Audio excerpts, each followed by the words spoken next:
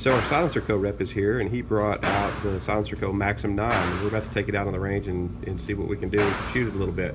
I've got a box of 140 grain subsonic 9mm cellar and billet, and just our standard 115 grain Federal RTP range target practice stuff. We're going to take it out there and try it through both. Might as well.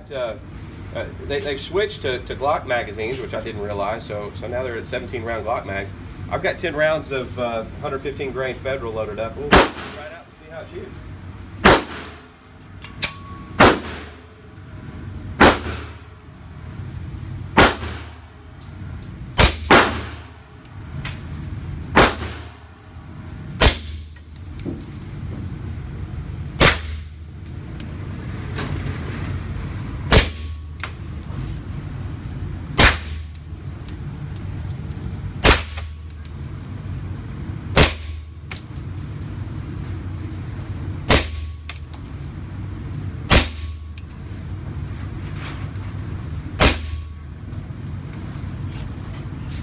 That's really quiet for 115 grain. I really expected, just because of the velocity of the round, that it was gonna be a lot louder than what it is. So I'm gonna load up another 10 rounds of the cellar and billet subsonic. I can imagine that's gonna be really quiet. 10 rounds this time of the 140 grain cellar and billet subsonic. Let's try that out. I can imagine it's gonna be even quieter.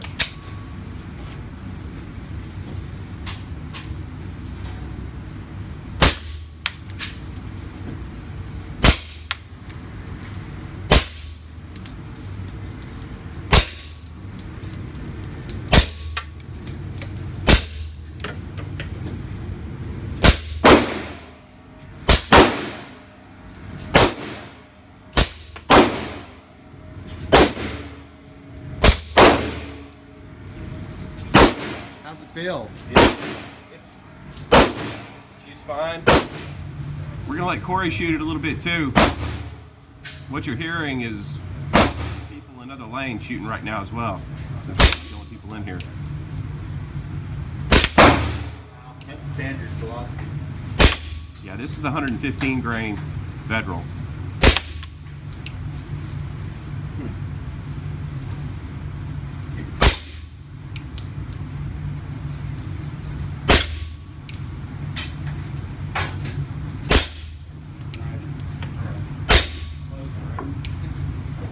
What you're seeing with the brass getting kicked back is it's ejecting it really hard up against the side of the shooting bay, and then it's kind of bouncing back on us. So it's not ejecting poorly at all. It's ejecting really strongly against the side of it.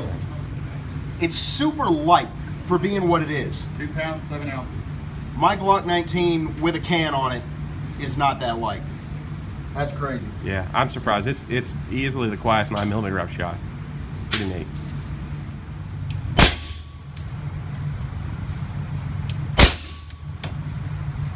This is with the 115 grain. Feels very quiet. What'd you think? I can dig it. only thing that I have on it is the leak. I mean, it'd be great if I had to use it in the field with the suppressor, but drawing would probably be an issue. It's a little longer? Yeah. Yeah. Because, let's see, right now, so I carry, so I would have to draw that much to pull it out. Yeah. This I'd have to draw from here and clear my holster. Yeah, I think y'all got outside the waistband options on it for carry. Yeah, so the 3 holsters Glock that 22. we're manufacturing with Blackhawk, G-Code, and American Gunfighter, they're all level 2 retention holsters. It's not designed to be a concealed carry platform. It's designed as a service pistol. So the concealed carry option, it just wasn't something that we were that concerned with when we manufactured it. Absolutely. Just looking through the pistol a little bit, this is still technically a pre-production model. They said all of this is 3D printed, triggers 3D printed. That's all going to be steel on the actual production model that we were going to have shipping to us in April.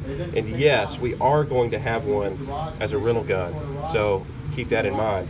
It does have a plate up front for an RMR, so you can go ahead and put optics on the gun right out of the factory. That sounds like a great idea.